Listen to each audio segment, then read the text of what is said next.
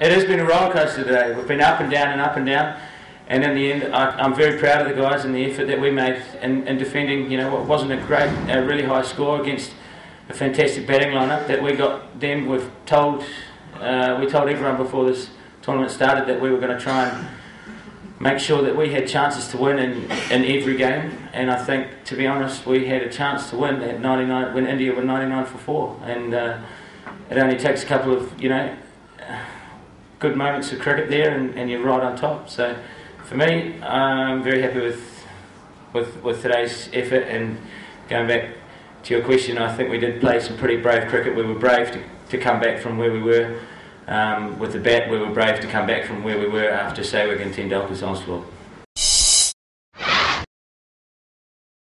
Well, it's quite difficult to judge that really, because I've seen big signs of progress from the last match to this one. But we've been progressing for quite some time now, over a period of years. I think the last 3 years we've made real progress.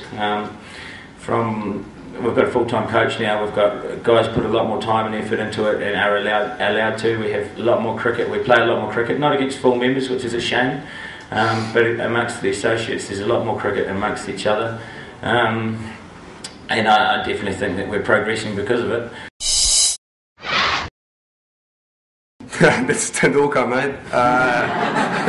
He's obviously one of the best. Well, maybe not the best. He's the best player in the world, and to get his wickets was a very special moment for me. And honestly, I didn't know what I was doing at the particular moment. So I'm very happy with Tendulkar's wicket.